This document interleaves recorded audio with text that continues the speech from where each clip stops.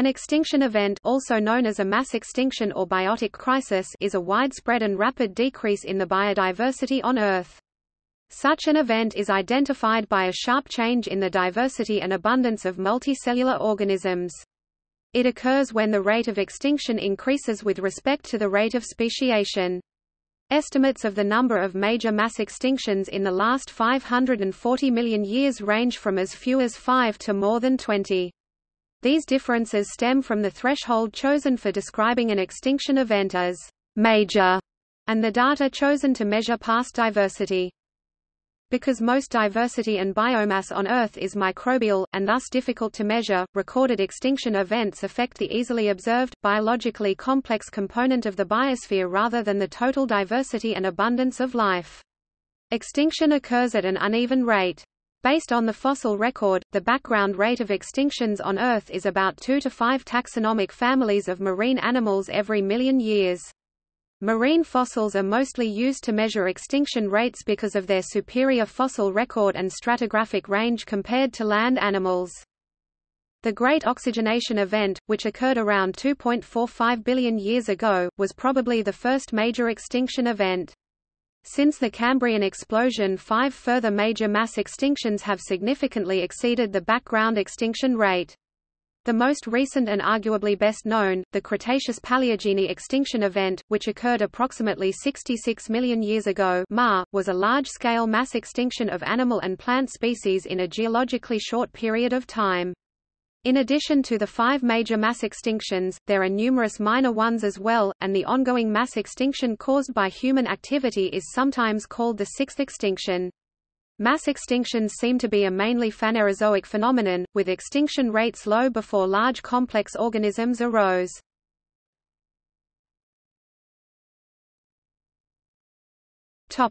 Major extinction events.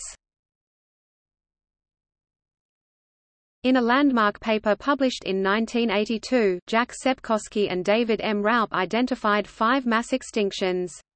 They were originally identified as outliers to a general trend of decreasing extinction rates during the Phanerozoic, but as more stringent statistical tests have been applied to the accumulating data, it has been established that multicellular animal life has experienced 5 major and many minor mass extinctions. The Big Five cannot be so clearly defined, but rather appear to represent the largest or some of the largest of a relatively smooth continuum of extinction events. Ordovician-Silurian extinction events end Ordovician or OS, 450 to 440 million years ago at the Ordovician-Silurian transition. 2 events occurred that killed off 27% of all families, 57% of all genera and 60% to 70% of all species. Together they are ranked by many scientists as the second largest of the 5 major extinctions in Earth's history in terms of percentage of genera that became extinct. Late Devonian extinction, 375 to 360 near the Devonian Carboniferous transition.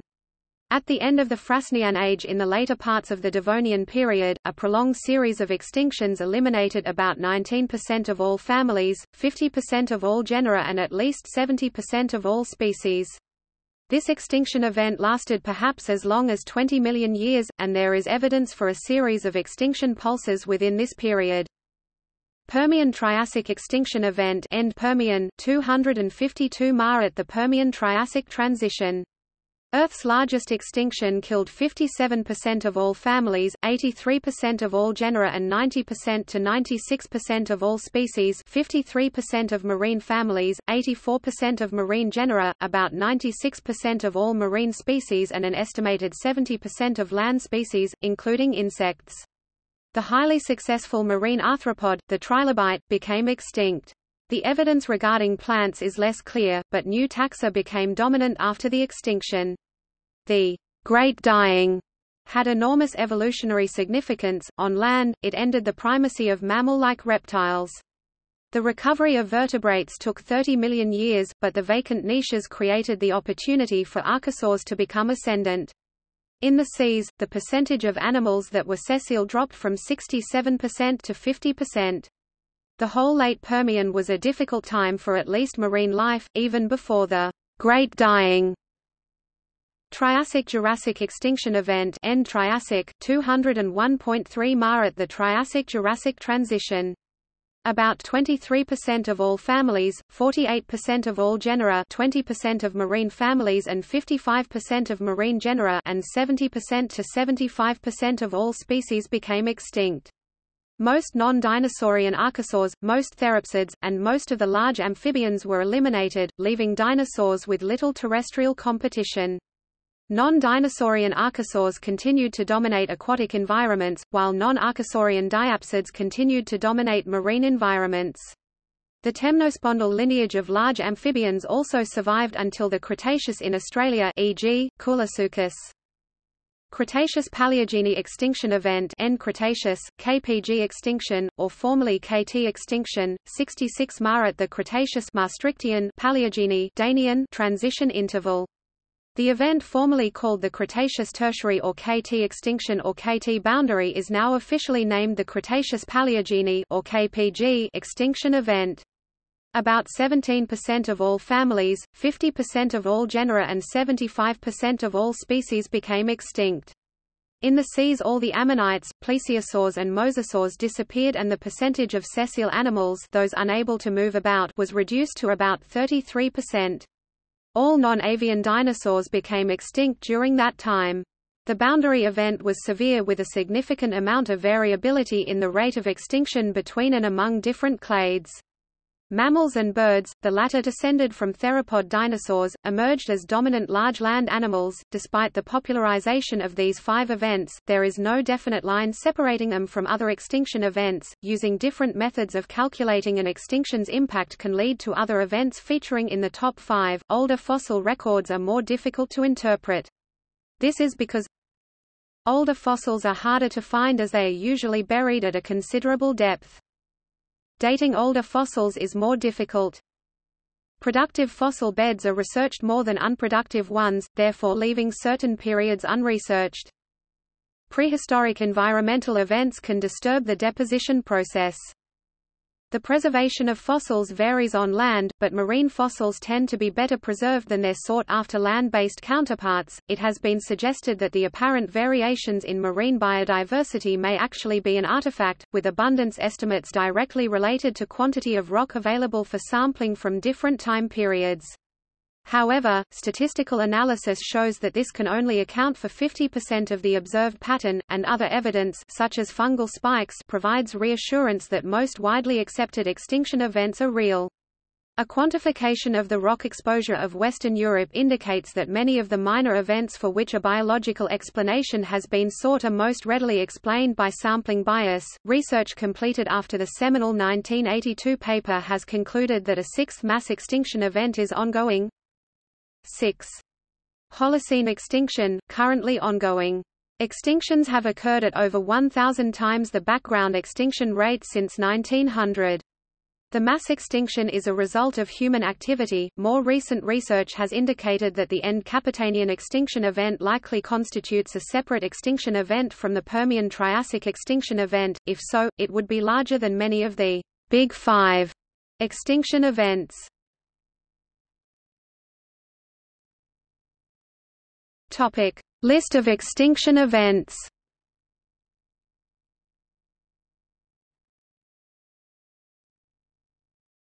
Topic: Evolutionary importance.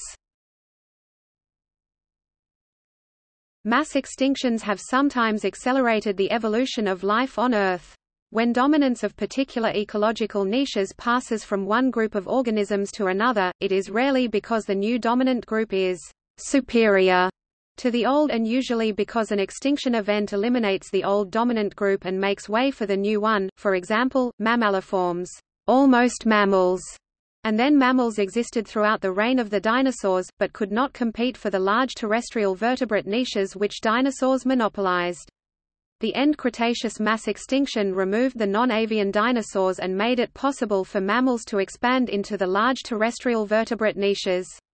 Ironically, the dinosaurs themselves had been beneficiaries of a previous mass extinction, the End Triassic, which eliminated most of their chief rivals, the Crurotarsans. Another point of view put forward in the escalation hypothesis predicts that species in ecological niches with more organism-to-organism conflict will be less likely to survive extinctions. This is because the very traits that keep a species numerous and viable under fairly static conditions become a burden once population levels fall among competing organisms during the dynamics of an extinction event. Furthermore, many groups which survive mass extinctions do not recover in numbers or diversity, and many of these go into long-term decline, and these are often referred to as dead clades walking. However, clades that survive for a considerable period of time after a mass extinction, and which were reduced to only a few species, are likely to have experienced a rebound effect called the push of the past. Darwin was firmly of the opinion that biotic interactions, such as competition for food and space, the struggle for existence, were of considerably greater importance in promoting evolution and extinction than changes in the physical environment. He expressed this in The Origin of Species.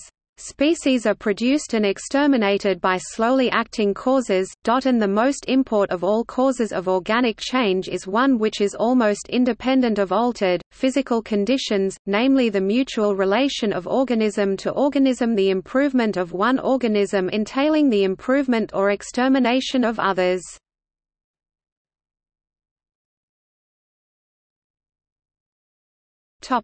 Patterns in frequency. It has been suggested variously that extinction events occurred periodically, every 26 to 30 million years, or that diversity fluctuates episodically every approximately 62 million years. Various ideas attempt to explain the supposed pattern, including the presence of a hypothetical companion star to the Sun, oscillations in the galactic plane, or passage through the Milky Way's spiral arms. However, other authors have concluded that the data on marine mass extinctions do not fit with the idea that mass extinctions are periodic, or that ecosystems gradually build up to a point at which a mass extinction is inevitable. Many of the proposed correlations have been argued to be spurious. Others have argued that there is strong evidence supporting periodicity in a variety of records, and additional evidence in the form of coincident periodic variation in non-biological geochemical variables. Mass extinctions are thought to result when a long-term stress is compounded by a short-term shock. Over the course of the Phanerozoic, individual taxa appear to be less likely to become extinct at any time, which may reflect more robust food webs as well as less extinction-prone species and other factors such as continental distribution. However, even after accounting for sampling bias, there does appear to be a gradual decrease in extinction and origination rates during the Phanerozoic. This may represent the fact that groups with higher turnover rates are more likely to become extinct by chance, or it may be an artifact of taxonomy. Families tend to become more speciose, therefore less prone to extinction, over time, and larger taxonomic groups by definition appear earlier in geological time. It has also been suggested that the oceans have gradually become more hospitable to life over the last 500 million years, and thus less vulnerable to mass extinctions, but susceptibility to extinction at a taxonomic level does not appear to make mass extinctions more or less probable.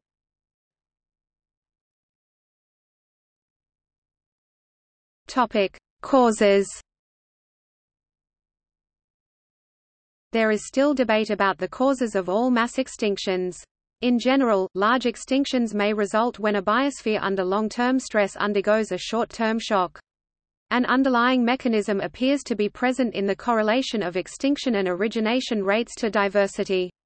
High diversity leads to a persistent increase in extinction rate, low diversity to a persistent increase in origination rate.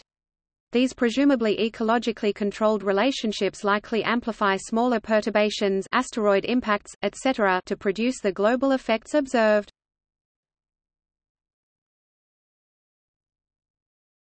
Topic: Identifying causes of specific mass extinctions. A good theory for a particular mass extinction should explain all of the losses, not just focus on a few groups such as dinosaurs, explain why particular groups of organisms died out and why others survived, provide mechanisms which are strong enough to cause a mass extinction but not a total extinction, be based on events or processes that can be shown to have happened, not just inferred from the extinction. It may be necessary to consider combinations of causes. For example, the marine aspect of the end Cretaceous extinction appears to have been caused by several processes which partially overlapped in time and may have had different levels of significance in different parts of the world. Ahrens and West 2006 proposed a press-pulse model in which mass extinctions generally require two types of cause, long-term pressure on the ecosystem press, and a sudden catastrophe pulse towards the end of the period of pressure. Their statistical analysis of marine extinction rates throughout the Phanerozoic suggested that neither long-term pressure alone nor a catastrophe alone was sufficient to cause a significant increase in the extinction rate.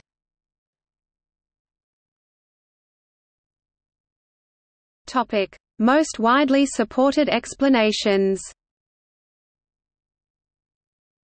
MacLeod 2001 summarized the relationship between mass extinctions and events which are most often cited as causes of mass extinctions, using data from Courtillot et al. 1996, Hallam 1992, and Grieve et al. 1996. Flood basalt events, 11 occurrences, all associated with significant extinctions, but Wignall 2001 concluded that only 5 of the major extinctions coincided with flood basalt eruptions and that the main phase of extinctions started before the eruptions. Sea level falls, 12, of which 7 were associated with significant extinctions. Asteroid impacts, one large impact is associated with a mass extinction, i.e. the Cretaceous-Paleogene extinction event. There have been many smaller impacts but they are not associated with significant extinctions. The most commonly suggested causes of mass extinctions are listed below. Topic: Flood basalt events. The formation of large igneous provinces by flood basalt events could have produced dust and particulate aerosols which inhibited photosynthesis and thus caused food chains to collapse both on land and at sea, emitted sulfur oxides which were precipitated as acid rain and poisoned many organisms, contributing further to the collapse of food chains, emitted carbon dioxide and thus possibly causing sustained global warming once the dust and particulate aerosols dissipated. Flood basalt events occur as pulses of activity punctuated by dormant periods. As a result, they are likely to cause the climate to oscillate between cooling and warming, but with an overall trend towards warming as the carbon dioxide they emit can stay in the atmosphere for hundreds of years. It is speculated that massive volcanism caused or contributed to the end Permian, end Triassic and end Cretaceous extinctions. The correlation between gigantic volcanic events expressed in the large igneous provinces and mass extinctions was shown for the last 260 MYR. Recently such possible correlation was extended for the whole Phanerozoic eon.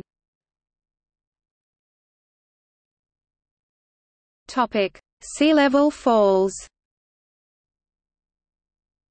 These are often clearly marked by worldwide sequences of contemporaneous sediments which show all or part of a transition from seabed to tidal zone to beach to dry land, and where there is no evidence that the rocks in the relevant areas were raised by geological processes such as orogeny. Sea level falls could reduce the continental shelf area, the most productive part of the oceans, sufficiently to cause a marine mass extinction, and could disrupt weather patterns enough to cause extinctions on land. But sea level falls are very probably the result of other events, such as sustained global cooling or the sinking of the mid-ocean ridges. Sea level falls are associated with most of the mass extinctions, including all of the Big Five: End Ordovician, Late Devonian, End Permian, End Triassic, and End Cretaceous. A study published in the journal Nature online June 15, 2008 established a relationship between the speed of mass extinction events and changes in sea level and sediment. The study suggests changes in ocean environments related to sea level exert a driving influence on rates of extinction, and generally determine the composition of life in the oceans.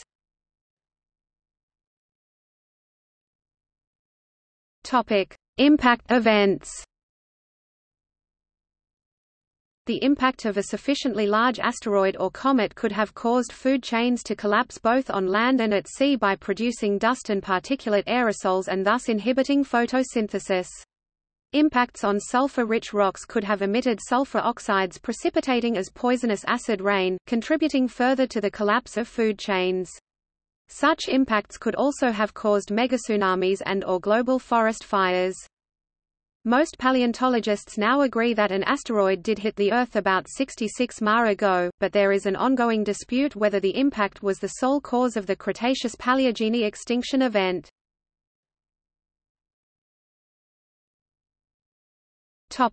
Global cooling. Sustained and significant global cooling could kill many polar and temperate species and force others to migrate towards the equator, reduce the area available for tropical species, often make the Earth's climate more arid on average, mainly by locking up more of the planet's water in ice and snow. The glaciation cycles of the current ice age are believed to have had only a very mild impact on biodiversity, so the mere existence of a significant cooling is not sufficient on its own to explain a mass extinction. It has been suggested that global cooling caused or contributed to the end Ordovician, Permian-Triassic, late Devonian extinctions, and possibly others. Sustained global cooling is distinguished from the temporary climatic effects of flood basalt events or impacts.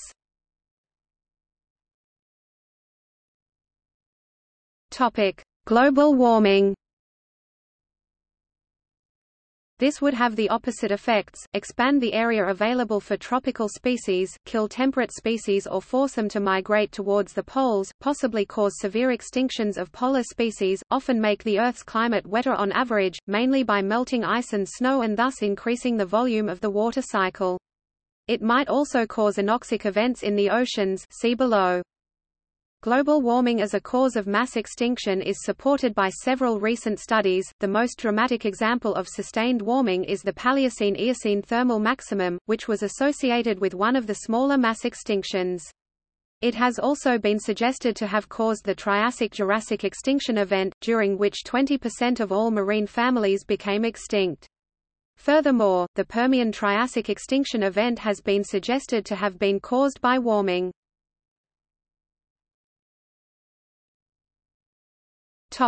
Clathrate gun hypothesis. Clathrates are composites in which a lattice of one substance forms a cage around another. Methane clathrates, in which water molecules are the cage, form on continental shelves. These clathrates are likely to break up rapidly and release the methane if the temperature rises quickly or the pressure on them drops quickly. For example, in response to sudden global warming or a sudden drop in sea level or even earthquakes. Methane is a much more powerful greenhouse gas than carbon dioxide, so a methane eruption, Clathrate gun, could cause rapid global warming or make it much more severe if the eruption was itself caused by global warming.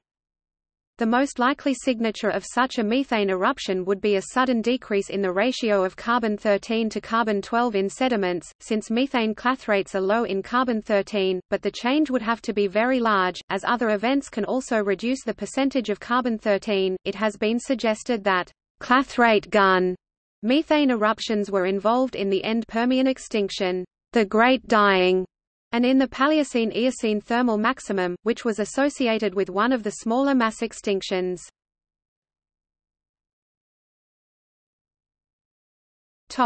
Anoxic events. Anoxic events are situations in which the middle and even the upper layers of the ocean become deficient or totally lacking in oxygen. Their causes are complex and controversial, but all known instances are associated with severe and sustained global warming, mostly caused by sustained massive volcanism. It has been suggested that anoxic events caused or contributed to the Ordovician-Silurian, late Devonian, Permian-Triassic and Triassic-Jurassic extinctions, as well as a number of lesser extinctions such as the Erie-Viken, Mulder, Lau, Toacian and Cenomanian-Turonian events. On the other hand, there are widespread black shale beds from the mid-Cretaceous which indicate anoxic events but are not associated with mass extinctions. The bioavailability of essential trace elements, in particular selenium, to potentially lethal lows has been shown to coincide with, and likely have contributed to, at least 3 mass extinction events in the oceans, i.e. at the end of the Ordovician, during the Middle and Late Devonian, and at the end of the Triassic. During periods of low oxygen concentrations, very soluble selenate Se6+ is converted into much less soluble selenide Se2, elemental Se and organo-selenium complexes. Bioavailability of selenium during these extinction events dropped to about 1% of the current oceanic concentration, a level that has been proven lethal to many extant organisms. Topic: Hydrogen sulfide emissions from the seas. Kump, Pavlov and Arthur 2005 have proposed that during the Permian-Triassic extinction event the warming also upset the oceanic balance between photosynthesizing plankton and deep-water sulfate-reducing bacteria, causing massive emissions of hydrogen sulfide which poisoned life on both land and sea and severely weakened the ozone layer, exposing much of the life that still remained to fatal levels of UV radiation.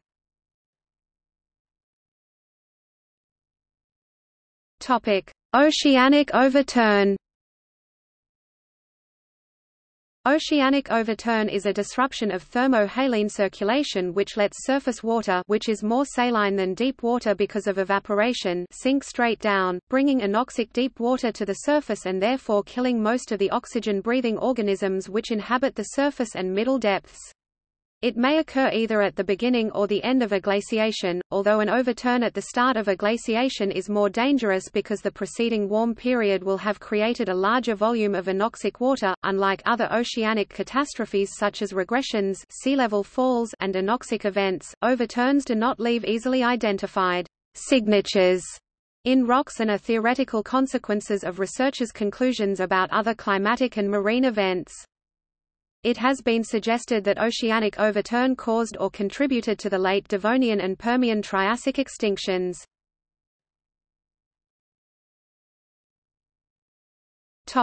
A nearby nova, supernova or gamma-ray burst. A nearby gamma-ray burst less than 6,000 light-years away would be powerful enough to destroy the Earth's ozone layer, leaving organisms vulnerable to ultraviolet radiation from the Sun. Gamma-ray bursts are fairly rare, occurring only a few times in a given galaxy per million years. It has been suggested that a supernova or gamma-ray burst caused the end Ordovician extinction.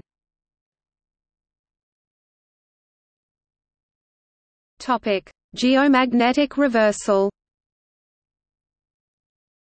One theory is that periods of increased geomagnetic reversals will weaken Earth's magnetic field long enough to expose the atmosphere to the solar winds, causing oxygen ions to escape the atmosphere in a rate increased by 3 to 4 orders, resulting in a disastrous decrease in oxygen. Plate tectonics. Movement of the continents into some configurations can cause or contribute to extinctions in several ways, by initiating or ending ice ages, by changing ocean and wind currents and thus altering climate, by opening seaways or land bridges which expose previously isolated species to competition for which they are poorly adapted, for example, the extinction of most of South America's native ungulates and all of its large metatherians after the creation of a land bridge between North and South America. Occasionally continental drift creates a supercontinent which includes the vast majority of Earth's land area, which in addition to the effects listed above is likely to reduce the total area of continental shelf, the most species-rich part of the ocean, and produce a vast, arid continental interior which may have extreme seasonal variations. Another theory is that the creation of the supercontinent Pangaea contributed to the end Permian mass extinction. Pangaea was almost fully formed at the transition from mid-Permian to late Permian, and the marine genus diversity diagram at the top of this article shows a level of extinction starting at that time which might have qualified for inclusion in the Big Five, if it were not overshadowed by the Great Dying at the end of the Permian.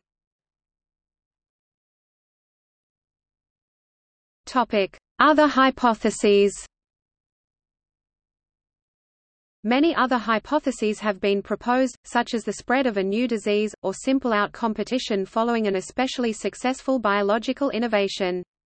But all have been rejected, usually for one of the following reasons: they require events or processes for which there is no evidence, they assume mechanisms which are contrary to the available evidence, they are based on other theories which have been rejected or superseded.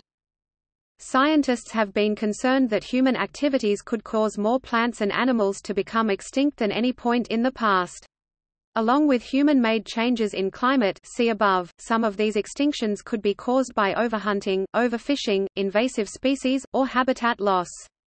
A study published in May 2017 in Proceedings of the National Academy of Sciences argued that a biological annihilation akin to a sixth mass extinction event is underway as a result of anthropogenic causes, such as overpopulation and overconsumption.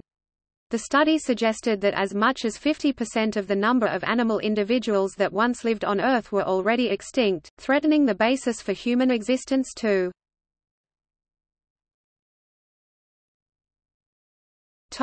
Future biosphere extinction, sterilization.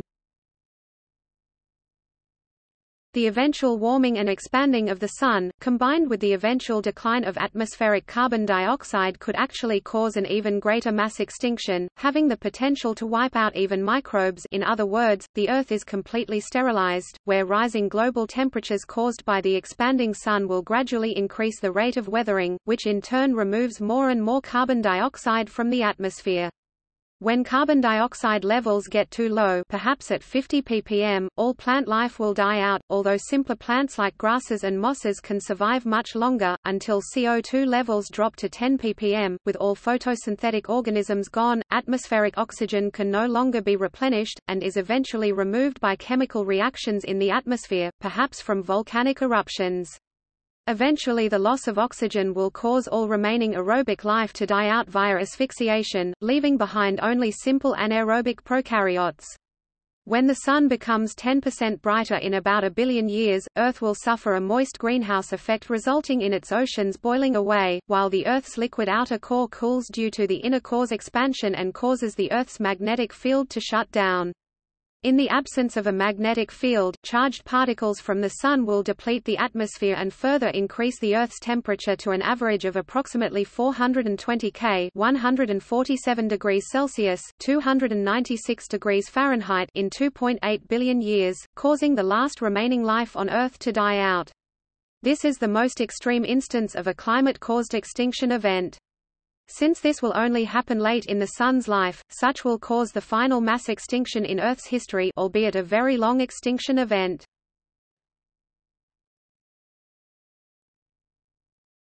Topic: Effects and recovery.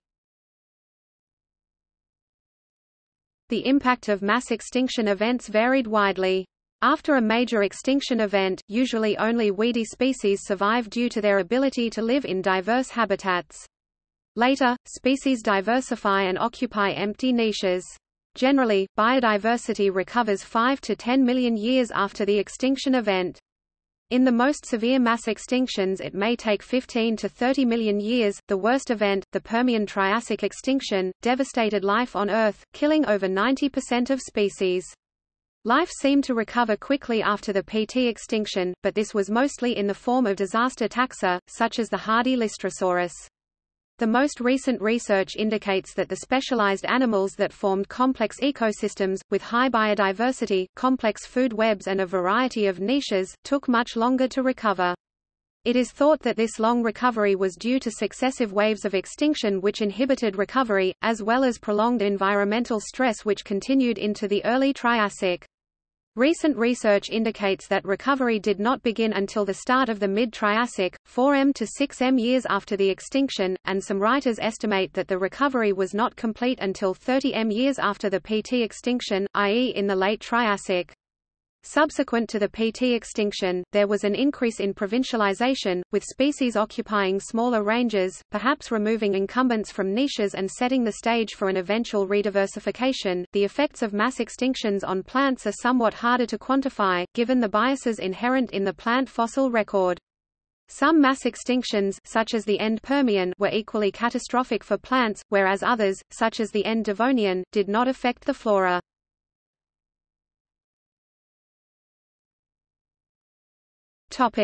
See also: Notes